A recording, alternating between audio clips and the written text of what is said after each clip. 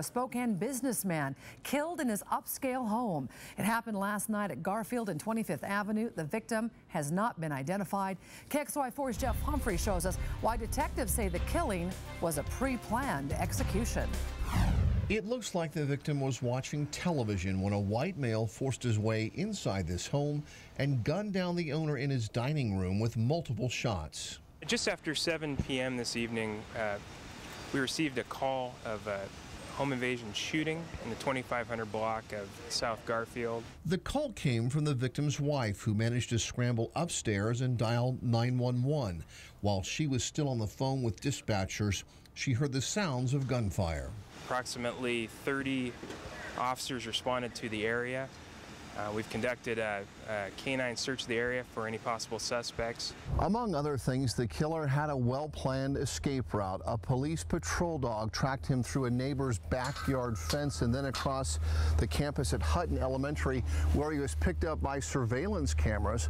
Police now hoping there's more security video available from neighbors in this area. Between 6 p.m.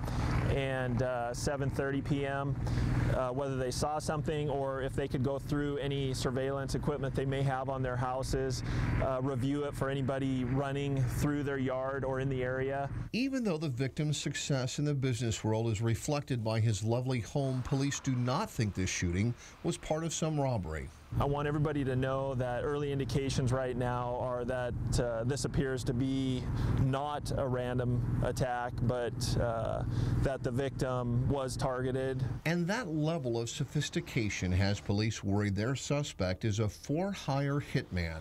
Detectives spent all night and all morning long looking for evidence in what will be a very hard homicide to solve. The police dog track went cold here along Rockwood Boulevard, where he may have had a car waiting for him. The suspect made such a quick getaway in the darkness that it suggests he may have been planning this execution-style murder for several days. Reporting on Spokane South Hill, Jeff Humphrey, KXLY4.